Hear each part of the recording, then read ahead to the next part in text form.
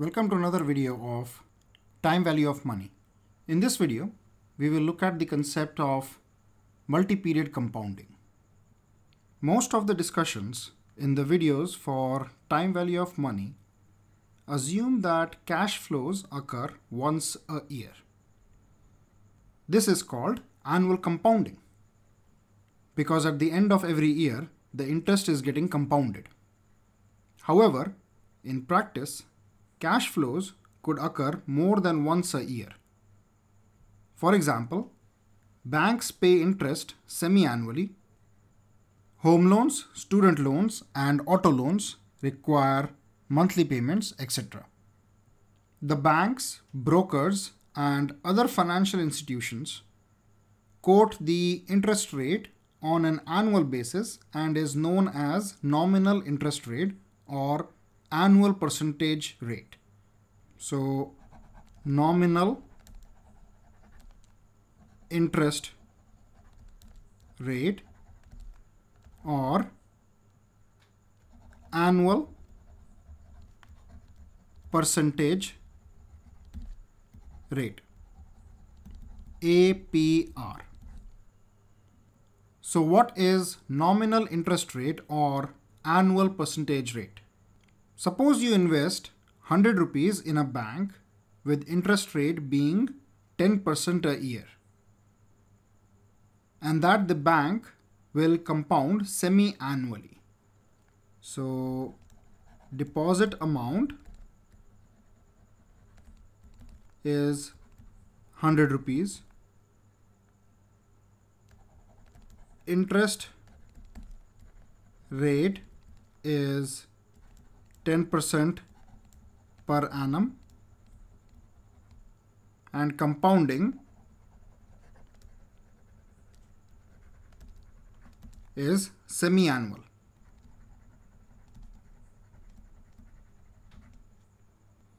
So this 10% per annum, this is the nominal interest rate. Let's call this nominal rate as number 1. Now let's move on to period and periodic rate.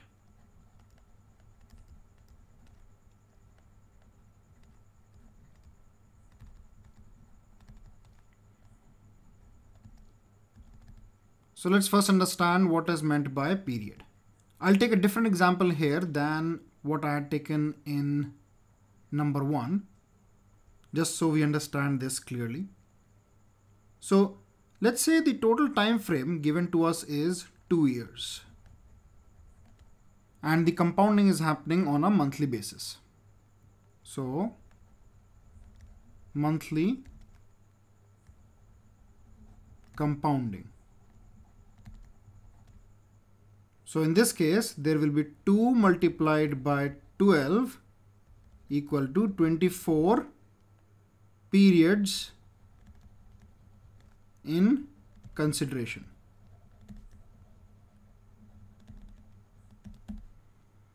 So basically this is number of years and this is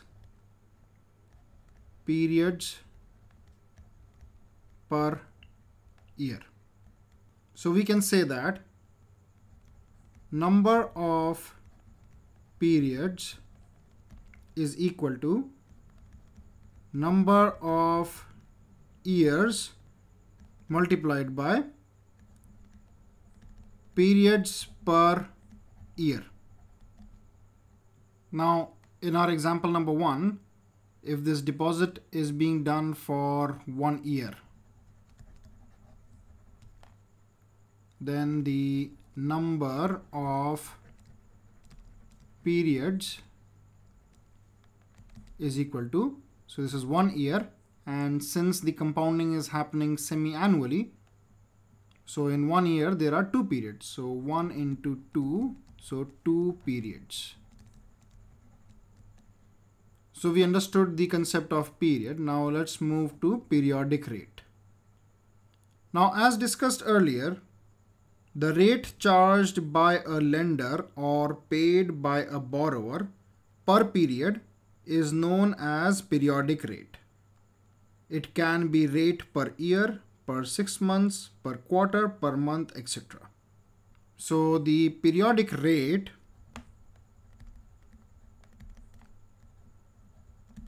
can be defined as nominal interest rate or APR divided by number of compounding periods per year. So in our example here, the periodic rate is equal to the nominal interest rate, which is 10, divided by the number of compounding periods per year, which is 2. So this is 5%. So we have seen the nominal interest rate, we have seen the periodic rate. Now let's move to the third type of rate, which is the effective annual rate or effective interest rate. So in our example, since the compounding is happening every 6 months, the bank will first calculate interest on your deposit of rupees 100 for the first 6 months at 5% per period and add this interest to your principal.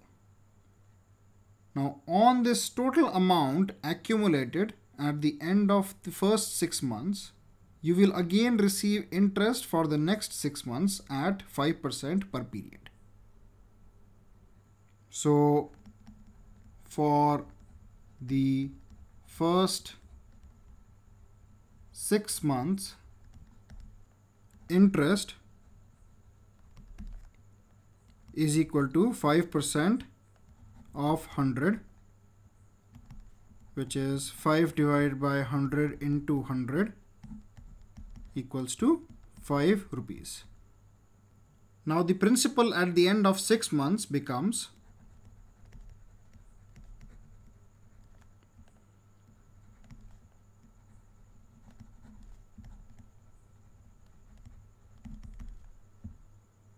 $100 plus 5 equals to 105 rupees. So now for the next 6 months, you'll earn interest on this 105 rupees. So interest equals to 5% of 105. So 5 divided by 100 into 105. And this will come out to 5.25 rupees. So at the end of 1 year, the total accumulation of interest will be equal to 5, which is this amount, plus 5.25, which is this amount, which is equal to 10.25 rupees. However, if interest were compounded annually, you would have received interest equal to 10% of 100, which is equal to 10 divided by 100 into 100 equals to 10 rupees. This is when compounded annually. So the total amount at the end of 1 year would have been 100 plus 10, which is 110 rupees. So basically, you received more interest overall under semi-annual compounding because you earned interest on the interest earned during the first 6 months. And you will get still higher amount if the compounding is done quarterly or monthly. So in this example, 10% is the nominal interest rate, while 10.25% is the effective interest rate. So nominal is 10%, while effective interest rate is 10.25%. Now, a point to be noted is that if the compounding period was annual and if the annual interest rate was 10.25%, then the interest amount would be 10.25 rupees. So if we know the nominal interest rate and the number of compounding periods per year, then we can find out the effective interest rate by using the formula 1 plus I to the power n minus 1